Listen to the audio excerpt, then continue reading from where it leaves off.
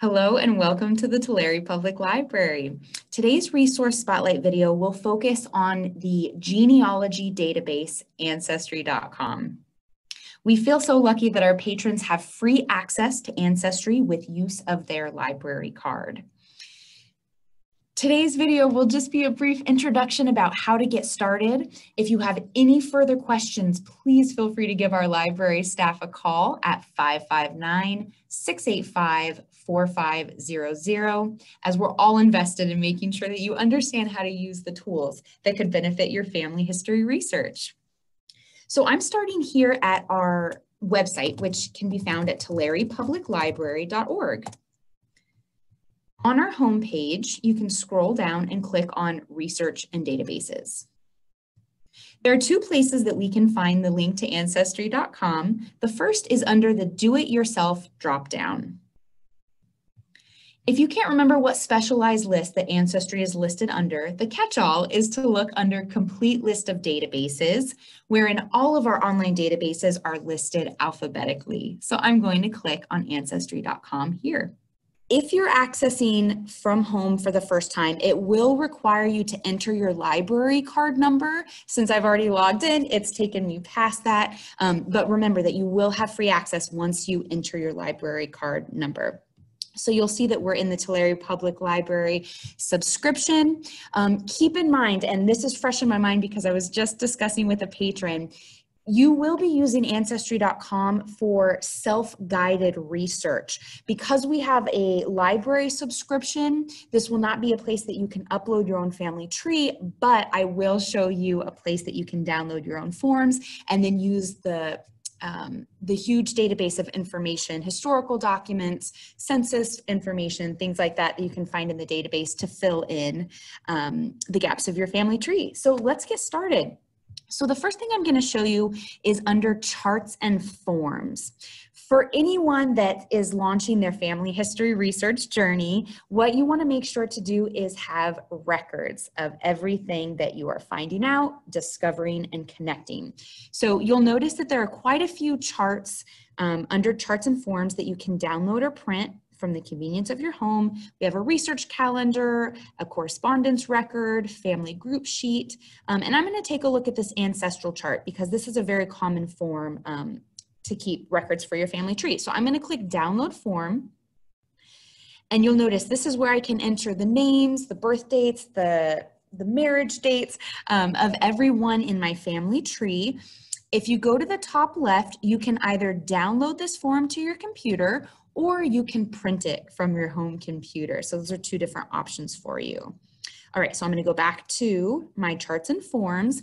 In addition to all of these family trees and research charts, if you click on census forms, you will also see that you can download a blank copy of a census form, whether from the US, the UK, or Canada. So I'm just going to choose the 1940 census form for the US download.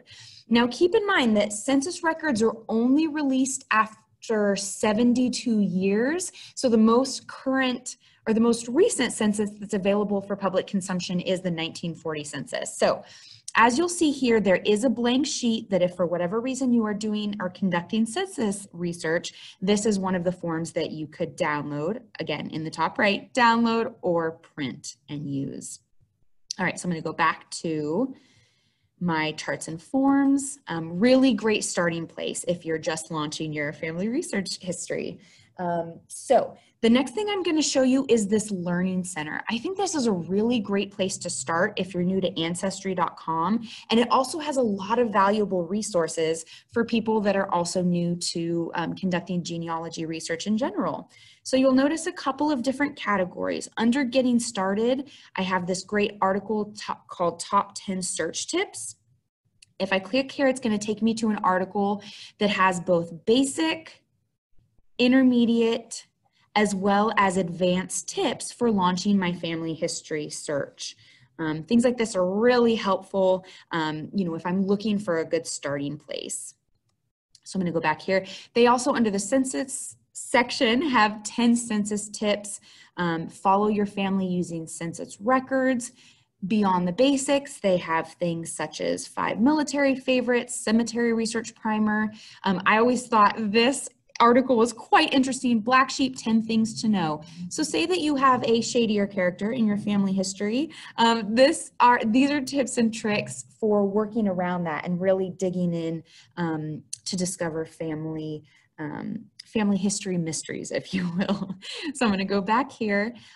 We also have things such as 10 things to know about passenger lists, find your Civil War ancestors, and under the ethnic section here, we have tips and tricks for finding historical records for family members whose information may be harder to find for a variety of reasons. So if I go to African American family research here, I'm going to get information on where to start with dates, working backwards, common tips and tricks to help uncover those family connections that may be a little bit harder to track down. I also noticed there's a Native American research section here, same thing, an article that will really give you a sense of how to launch your journey if that is part of your heritage. All right, so, okay, so that's research aids. The other thing I wanted to show you is maps. So say I'm looking at a particular state. I know that I had family there decades ago, but I'm not exactly sure where. The great thing about this section is, say I want to look at California. I can click on the state and it's going to give me statistical information and data that is specific to that geographical region. So I have California vital records, California census records, land ownership records, county resources, things like that. And then it also gives you a little bit information about statehood and statistics for the actual state, which is pretty interesting. All right, so that is our Learning Center. Next, I wanted to show you the homepage. There's a couple things I wanted to point out. So whether you're looking for birth and death records, military history, immigration, passenger lists, census, there are all of these quick searches here. Same thing with quick links at the bottom, whether you're looking for city directories, reference dictionaries and almanacs. There's also a quick link to US Census record by year. So launching from the homepage is always a good way to go. And I also wanted to point out that there are over 262 million obituaries available from newspapers.com that you now have access to through Ancestry Library. So I'm going to click here. And if you're looking for a particular obituary, you could enter the first and last name, any location the person may have lived, familial connections, any keyword that you're looking for, and search the obituary here. Okay, so now I wanted to show you the basic search function. There's a couple things that I wanted to point out here. So we have a search function of exploring by location. Similar to the maps under the Learning Center, if you were interested in a particular state or a particular region, you could search here. If you were looking for ancestors, say that I suspected I had family that was Chilean. So I'm going to click on South America, Chile. And then it will give me all of the records that have been uploaded to Ancestry.com that's related to that country or region. So if you're doing research for family members outside of the US, this is a great feature to help point you in the right direction. The other thing I wanted to show you were the quick links for special collections. So this is the place that if you're looking for birth or baptism records, marriage and divorce paperwork, census information, passenger lists, military service. These are other quick links where you can go straight there. So if I click on US Federal Census Collection, it's going to take me to a search engine that I can either enter my own terms or it will give me quick links here at the bottom. Okay, so I'm going to go back to search. So again, these are my quick links. One that I wanted to point out that I have found to be so enjoyable is under photos and maps, I have this picture section here. So I'm going to click on pictures.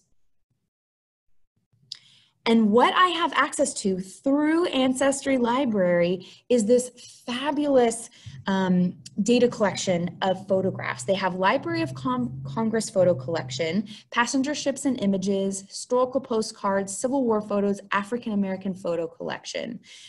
So let's do Library of Congress photo collection. And just for the sake of searching, I'm going to look up San Joaquin Valley. Now, you can use this photo search while you are searching your family history, but I find that it's also just a really fascinating database if you're curious about local history, about something particular in our area.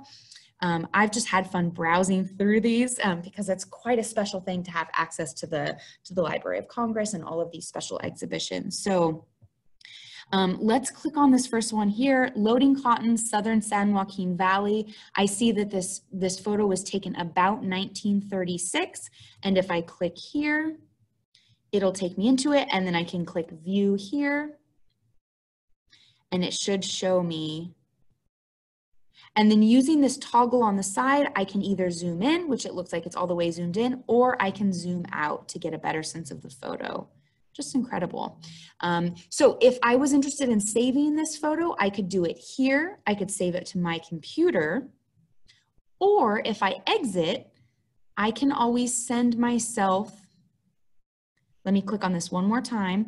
I can always send information to my email address via this send document button here. So if I click here, you'll see that I can enter my email address, send an email to myself, and it will have the data or the photograph that I found as an attachment. So I just love that. So I wanted to share that with you. Okay, so I'm going back to search. So last but not least, you can use the map, the special collections, or I can simply search for a family member's name. So this is no one in my family, but I'm just going to use a really generic name here, Mary Smith. If I wanted the search to filter by exact name, I could click exact here. Sounds like similar initials. But if I'm curious in anything that's close to Mary Smith coming up, then I can leave that box unchecked and I can search here.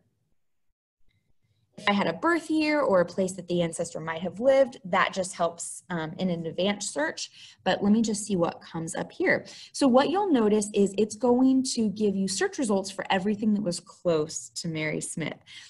So you'll notice that it gives me a clickable link that I can click into the record, and right below in all caps, it will give me a sense of what umbrella that information is under. So this is going to be birth, baptism, and christening records. If I go down further, you'll see that citizenship records are included. Anything that's close to Mary Smith has come up here. So again, let's just for the sake of demonstration, click in here. If I'm interested in the image, I could click view, I could send the document to myself, or I could scroll down to understand the source citation, source information, original data, and description. All right, and I can go back to all results. So I know this has been a very brief run through, but I just wanted to give you a sense of some of the primary search functions here in Ancestry. I will show you one more. Because we are on the library subscription, patrons will not have the option of adding to the message boards, but what they can do is search the message boards. So you can search by name or historical period, a particular event in history.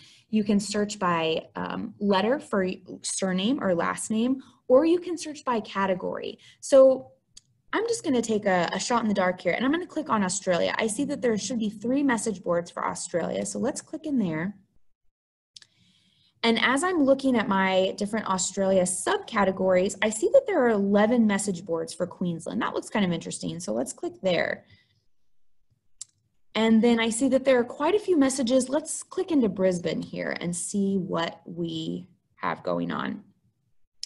So these are all of the different message boards on this topic. This looks kind of interesting. William Mulvey, did he abandon his family in England and flee to Australia? So I'm going to click there. And what I find is that one of the Ancestry.com patrons looks like they posted an update quite recently and noted that I think I have found a family tree scandal. So if you are looking for a particular person, a particular geographical area, then using the message boards to get more information is always another great resource. As someone who is definitely interested in family history myself, I just found it interesting to come in here and read about people's different scandals or mysteries. Definitely makes for interesting reading. So I encourage you to explore that as well. And that is the message board feature. So again, I know this has been really brief, but I just wanted to give everyone a general idea of all the places that you can start. There are so many great features here on Ancestry Library, whether you are just beginning your family history research or you are more of a seasoned expert. There are definitely resources here that can help people of all experience levels. So hope this was helpful. Stay tuned for future resource spotlights and let us know here at the library if you have any questions about how to further use our Ancestry Library subscription. Have a wonderful day, everyone. Thank you.